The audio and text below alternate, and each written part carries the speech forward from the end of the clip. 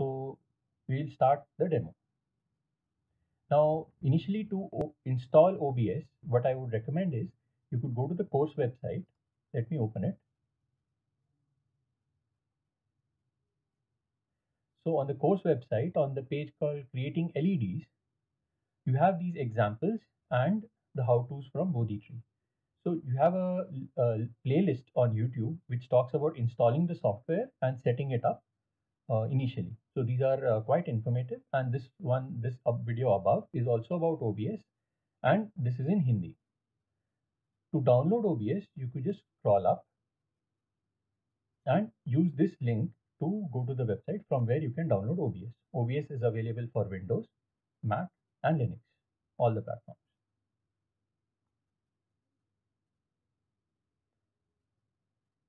So I won't go into much detail about downloading an initial setup. We have this information available already. So let's start with OBS. Now, before we open OBS, there are three things that we would want to know. So there are three main windows which are important when you are working with OBS.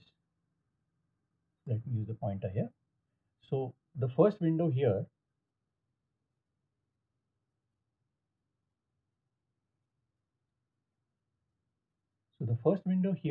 is the scene. The second window is the source, and the third window is the canvas. So a scene is basically a setup of different type of sources. What is a source? Source is like a presentation. Source could be my webcam, which is capturing my video. Source could be my audio, which is being captured by my mic. And a scene is a setup of such sources. So we can have multiple scenes, and each scene can use different sources. And what will be visible in the video can be seen on canvas.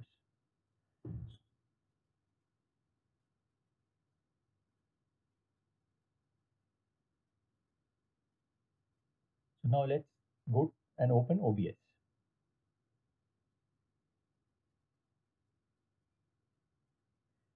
So now this is the OBS window as we were talking. This is where you will see the preview, which we call the canvas. This is where we set up the scenes, and this is where the sources are. If I click on plus, you can see there are different type of sources that are available.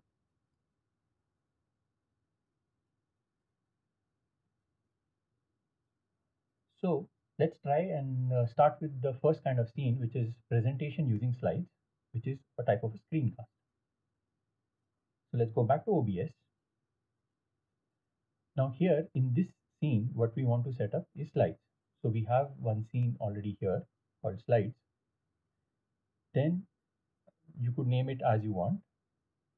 To add a new scene, you can press add and give a name and press OK. Now to add my presentation, what I'll do is click on add, and for the source, I will use a window capture. You can give any name you want for this source. And here it shows you all the windows that are open.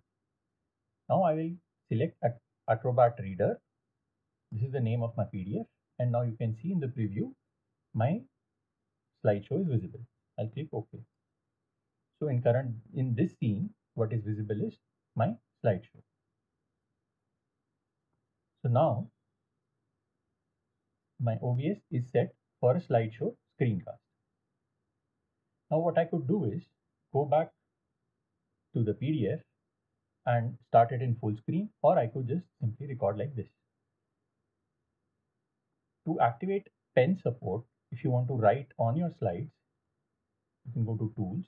So what I'm using is Adobe Reader, Acrobat Reader. So in Acrobat Reader, you go to tools, click on comments.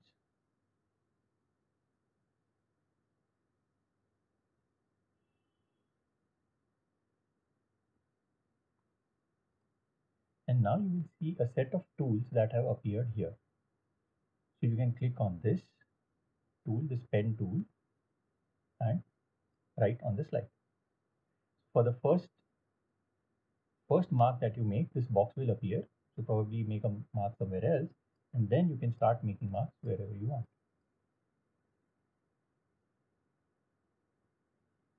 let's go back to OBS. So this is how my slide is looking. So if I want to start recording, I'll just click on start and then stop. But before we do that, let's create the other scenes.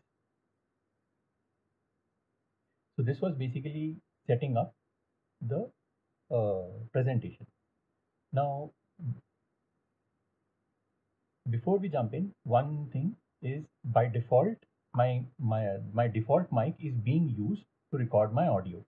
Suppose I want to add some different mic, I can go into audio input, click on OK, and choose my other mic which I would want to add. Since I just have one mic, so I just leave it as default.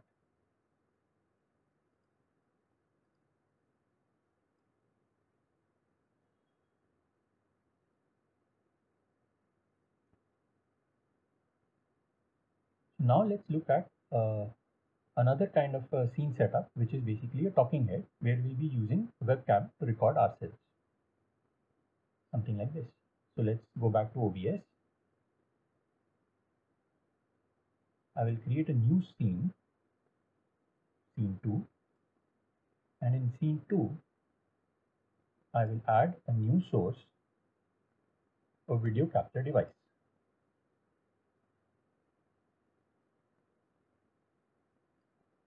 So I have two sources here. This is the webcam on my Mac. So as soon as I click this, it is showing you a preview. I will click OK, and this is where my webcam has been activated, and whatever is in front of the webcam is being captured. Now you could arrange this video by dragging it left or right. You could drag this window and make it bigger.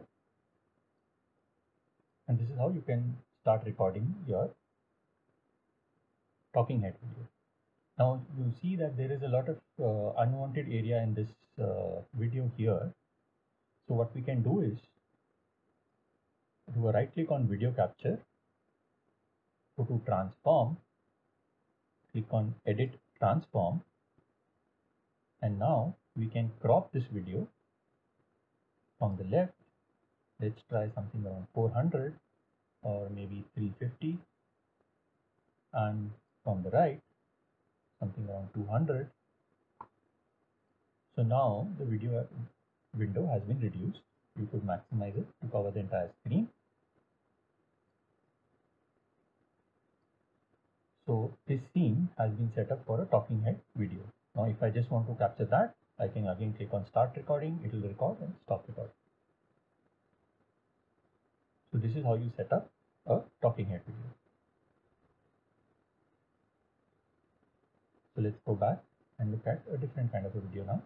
So now the next one we will look at is on a digital whiteboard or any writing software.